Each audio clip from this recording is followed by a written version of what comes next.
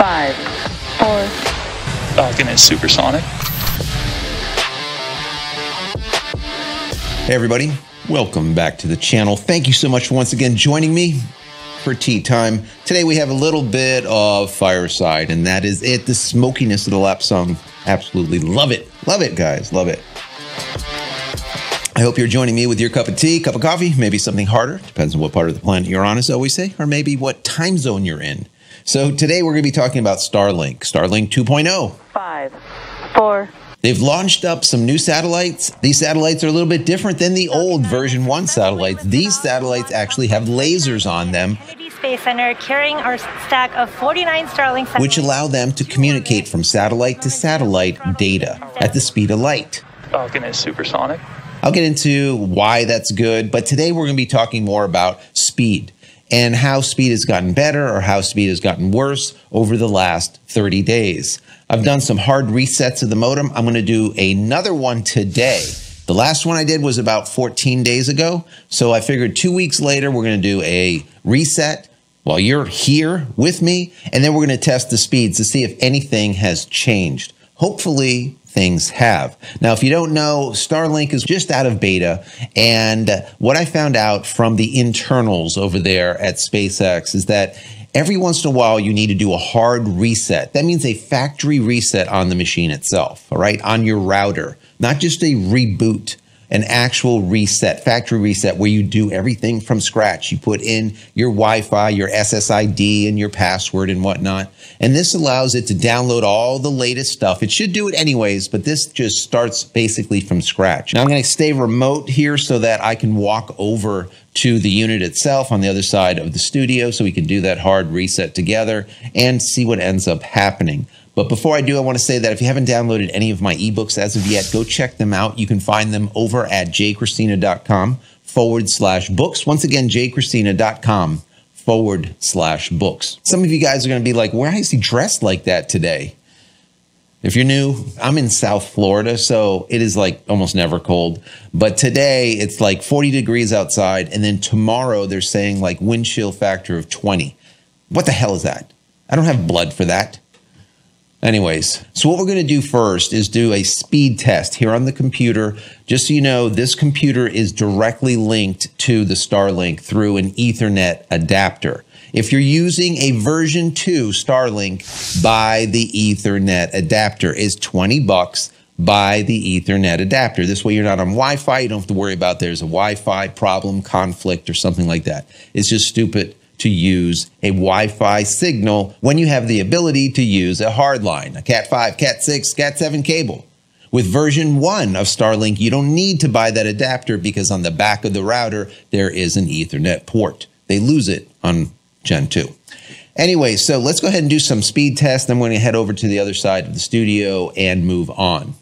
All right, so let's go over to speedtest.net. It says finding optimal servers, and then it comes up with this being in Virginia. So it looks like this server out of Virginia is the closest to me because we're getting a ping millisecond of 47. So I think what we're going to use is this Ashburn, Virginia location. Even though the up speed is not that great, we're seeing down speeds of up to 300 with a 47 millisecond ping. We're going to do 5 tests in the exact same server and see what we end up with an average. And after this, we're going to go and reboot. And as you can see, the numbers are so different. One time we'll get 300 meg down. This time we're only at about 162 down. I'm writing them all down on a little pad so we can do this average. But now this time the up speeds are a little bit better. The last time the up speed was 13. This time we're getting over 20. We're up to 21, 22, 23. I'm just going to take an average of these numbers. So we're going to do a couple of more and see where we end up with. And then we're going to go and do that reset, that factory reset. And I'll show you how to do that also. So now we're on the 4th one. So far we have 239, 301, 163. Those are the down speeds so far. And now this time, once again, we see a 47 millisecond ping, but we're only getting 100 and let's call it 115 meg down. But 115 meg compared to what I used to have here, which was 15 meg, we're talking 100 meg faster. So I can't complain about that. So we're at 115 meg by Let's call it 18 meg because we're going to round it down. We're going to do one more and this will be 5, and then we'll average it out and see what we end up with.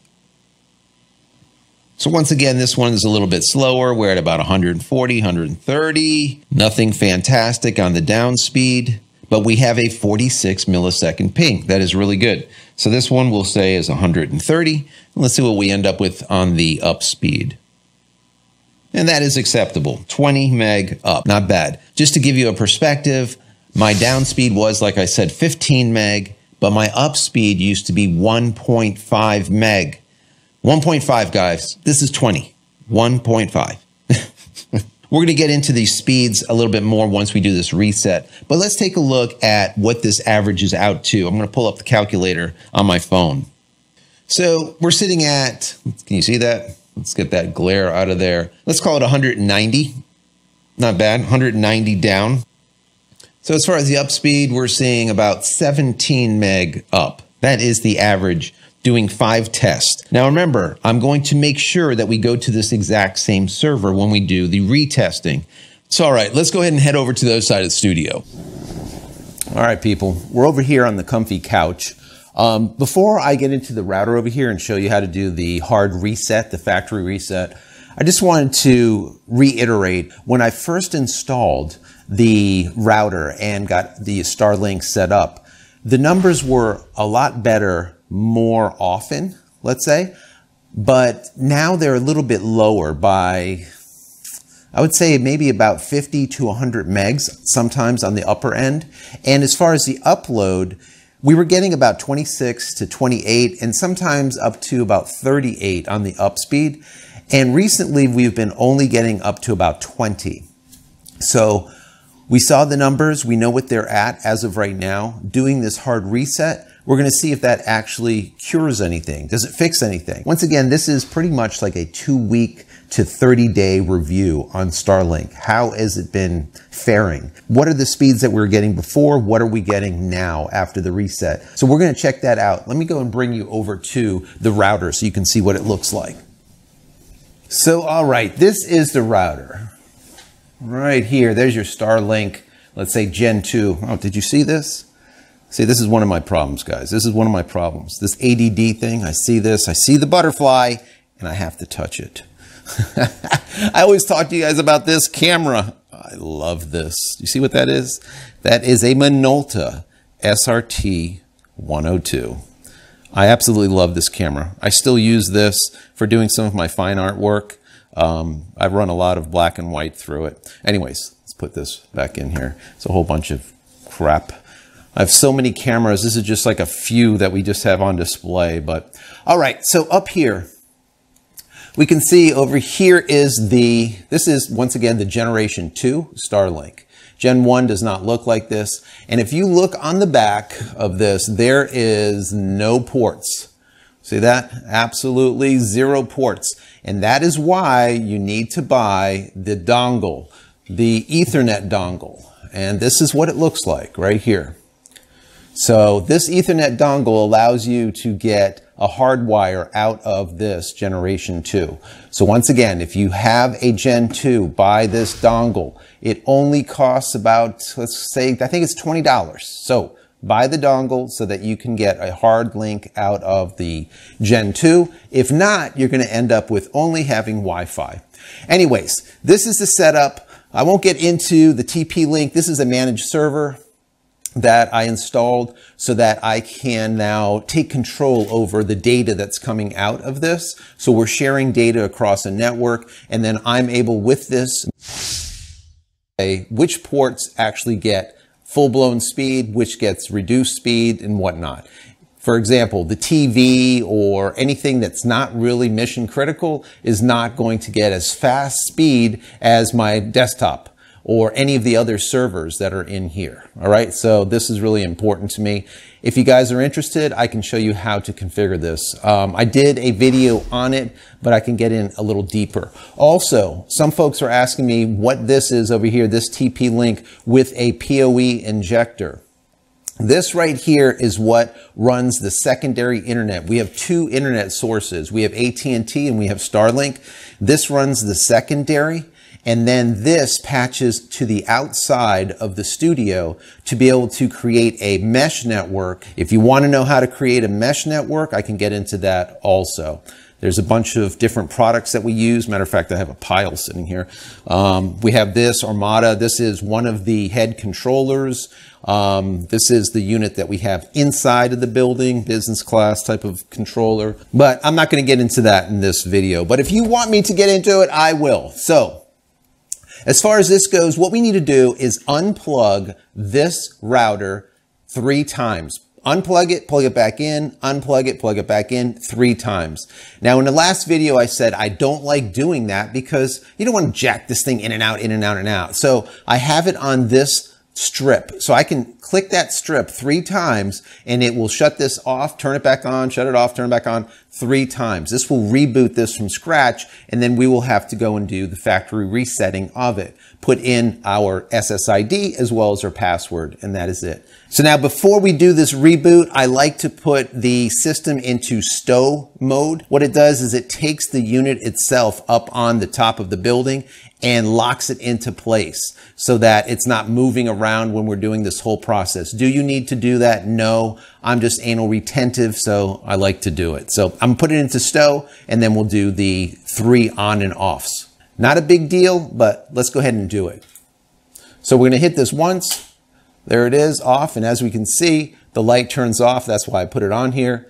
Turn it back on. That's once, twice, 3 times, and you could do it a 4th time, just so that it knows that there's 3 quick consecutive on-offs. This will now say, hey, wait a second, it's time to reboot, and that's what it's doing right now.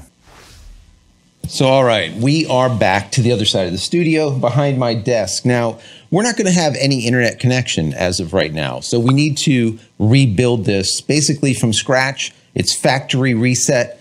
Not a big deal, but I'm going to show you how to do it right now. We have the screen record going so you can see me do it. So we're going to go to 192.168.1.1, and it'll immediately come up with a setup screen. It will say Starlink, and as you can see here, it says create network or skip this step. What we're going to do is create our network. This is our SSID, right? So we come over here, and I call my unit Mr. Bevel. So we type in Bevel. As far as the password, I'm going to type that in real quick. And of course, we will blur that out and then click Create. And that is it. Very simple. It shows your network name or your SSID. It shows the password that you used. And then it says reconnect to your network using the new Wi-Fi network name. So now that's all we have to do is go to our connections and decide which connection are we going to connect to. What we're going to do is connect to the bevel because that is the one that we just created. Now, when we click on that, it says, do you want to connect automatically? I'm going to select yes and press connect. Most likely this is going to auto connect me because I did not change the SSID, and it did. Now, if you did change the name to something else, it's now going to prompt you for the password because it doesn't have it. Obviously, since, like I said, the SSID remained the same, it immediately just introduced that into the mix and said, let's try this password, and the password worked because I didn't change the SSID, nor did I change the password. So now we're reconnected. Let's go ahead and open our speed test to see where we're at. So once again, we're going to keep everything the same. We're going to stick to this Mysica Network Inc. over in Ashburn, Virginia, and let's do some testing. So let's do the first one and see what we end up with. We have our numbers. I already wrote them on a pad. I'm going to put another set together. Now we're seeing a ping of 54. The last time we were getting 46, I believe. So it's a little bit slower ping, but let's see what ends up happening as far as the connection speed. So during our first test, we got 243 down and 23.4 up. Let's call it 20. We're going to round down instead of rounding up. Let's do another one.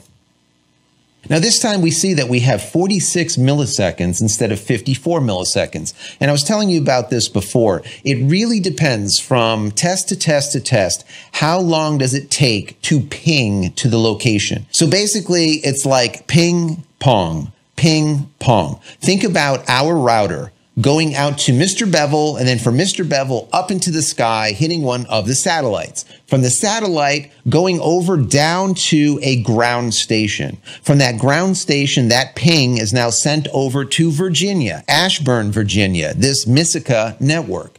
They get that packet and say, oh, we received it. Let's reply. They reply, and now that ping goes all the way back in reverse to this router. And that all takes 46 milliseconds. Think about how quick that is, guys. Of course, we always want quicker and quicker and quicker. And if you're on, for example, a fiber optic network, instead of 46 milliseconds, it would probably be like 5 milliseconds, 8 milliseconds, sometimes even 0 milliseconds, depending how far away that server is that you're pinging.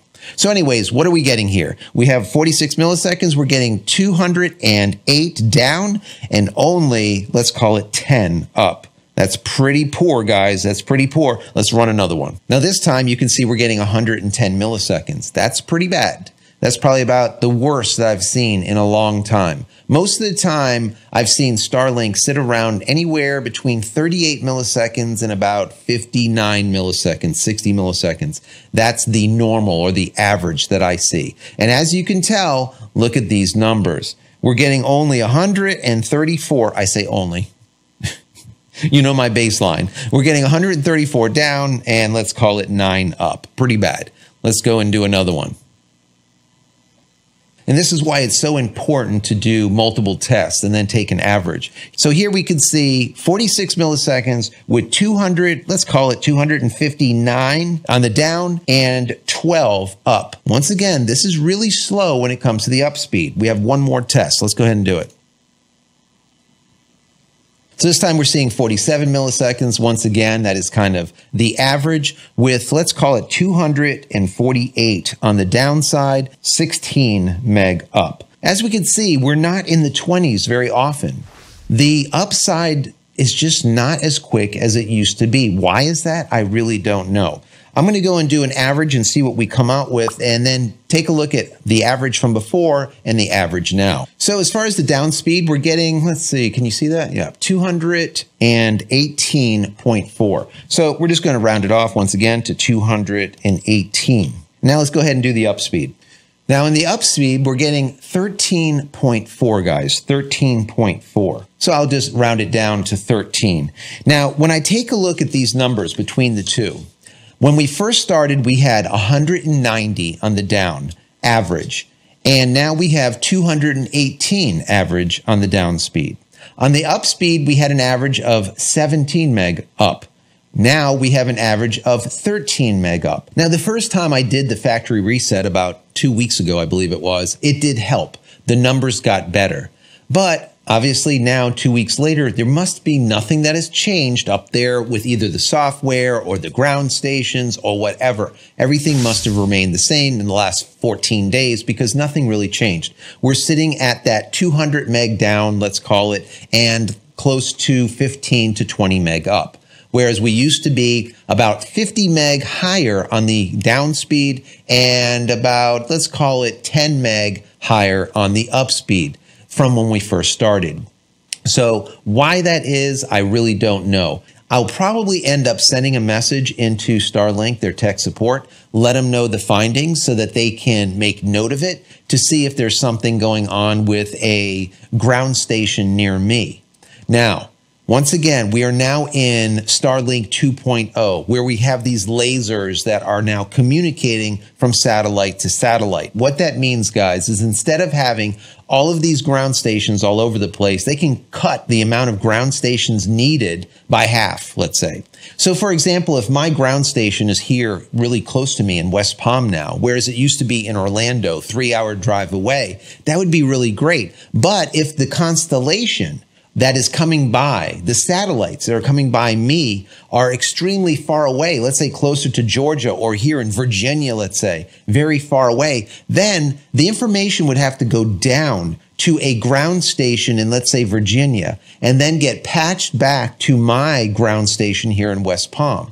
So once again, that adds to the milliseconds, it adds to the latency, which adds to the time. So you'll end up with slower upload and you'll end up with slower download. So as they now have the 2.0 that is starting to come online, I think that the speeds are going to get better. And the latency is also going to be reduced. So instead of seeing an average of, let's say, 45 to 55 on the latency, milliseconds, maybe we'll start seeing 30s or even 20s as far as the latency. Latency is everything. The faster you can get those ping pongs back, the faster the data can get to you, obviously so, right? So I'm really excited about Starlink 2.0. We'll see what ends up happening. I'll probably do another one of these in about 2 weeks to a month. We'll do a factory reset on Mr. Bevel again, and then see where we're at. See if we're getting faster, slower, what is going on. I'm going to keep you guys up to date so that you can make an informed decision. Is Starlink for you or is it not? So everyone, I hope you've gotten some value out of this video. If you have, please throw the video a thumbs up. Also share it with your friends, family, colleagues, or anyone else that's interested in Starlink. Share it. Also, if you have not subscribed to the channel as of yet, please do so and click this little button over here so when I go live or when a new video comes out, you will be notified of it immediately. And finally, head over to my website, JCristina.com, where you can find all the photography tools that I've invented for you and me over the years. And hopefully there's something there that you might like. And if there is, please pick it up and support me and my family. That would be awesome. That's it, guys. I'm out of here for another vlog. Many blessings to you and your family. Love you all. We'll see you in the next one.